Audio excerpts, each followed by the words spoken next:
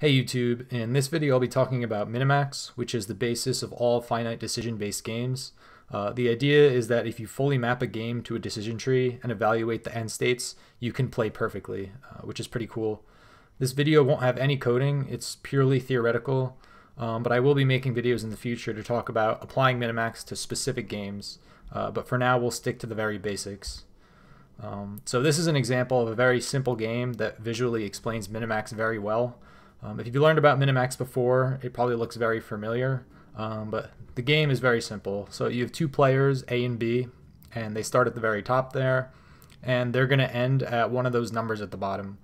And the way they decide which number they end at is basically by saying left or right, and they alternate who gets to decide. So A starts, and they start at the top, and A gets to choose whether they're going to go down the left path or the right path, and then B chooses the next path, and then A goes again and B again. You can see the choices are labeled on the left-hand side there, and they will eventually land at one of those numbers at the bottom. And those are just the numbers 0 through 15 generated in a random order. And A and B have very different goals. A wants to end at the highest possible number, while B wants to end at the lowest possible number.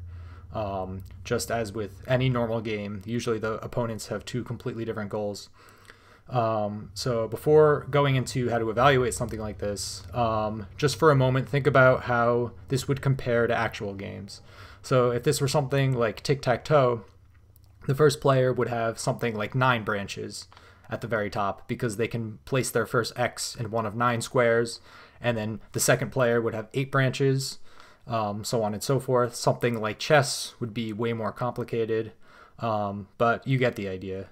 But the cool thing about this specific one is it's much simpler than tic-tac-toe and obviously way simpler than chess, but you can evaluate directly what the perfect play is, and actually if both players play this game perfectly, they will land on the same number every single time. So if you haven't seen something like this before, go ahead and pause your video and try to figure out where will the players land every single time if they play perfectly. So if you've done that already, then I'll go into the explanation. The end states are the key to positional evaluation. So you're going to start from the bottom and work your way up. So for example, B makes the final choice. And remember, B wants the lower number. So we don't know what branch B is going to land at, but we do know that given 2 choices, B is always going to choose the lower of the 2. Think in chess. This would be the same thing as saying if a player has the option to deliver a checkmate in one move, they're going to do it, assuming they're a perfect player, because otherwise they would have no reason not to. So B will always choose a 5 over a 12. B will always choose a 14 over a 15, and so on. We know the game has to end with one of these numbers if B plays perfectly. So the other numbers don't matter at all. They don't play any role in figuring out the path of perfect play, so we can just completely remove these from the tree. And now comes the cool part. Since the final decisions are direct for B, we can simplify the tree by 1 layer. So things become a little bit simpler now, and we've essentially completed one iteration of Minimax. And we're going to do the exact same thing for A now. Remember, A also is a perfect player and wants the biggest number possible, opposite of B, who wants the lower number. So given 2 options, A will never give B the opportunity to choose the lower number. So A will always pick 14 over 5, A will always pick 6 over 2, and so on and so forth. This iteration might feel a little less obvious because these are no longer end states. We're now working our way up the tree, but with perfect play, the evaluation at these nodes are as good as final, and this will continue right along up the tree. So once again, the worst of the 2 options can be ignored and completely removed from the tree. And here we can simplify the tree down to the 2nd level. So hopefully this process is starting to make sense to you. I'll continue evaluating up the tree. This iteration is B's turn, and B always wants the lower number. So B will choose accordingly, and the higher number can just be scrapped. And here the tree can simplify to the top level. So A begins the game, and A wants the higher number, and the 1 can be crossed out. So this is the end of the process. It is now revealed that perfect play from both sides will always lead to a 6. It seems obvious now, but let's step back for a moment and remember the original problem that we're trying to solve. This is all that the players see. There are big numbers and small numbers on both sides. It's really only after doing the whole process that it becomes very obvious what the perfect path actually is. The players will never deviate from this path.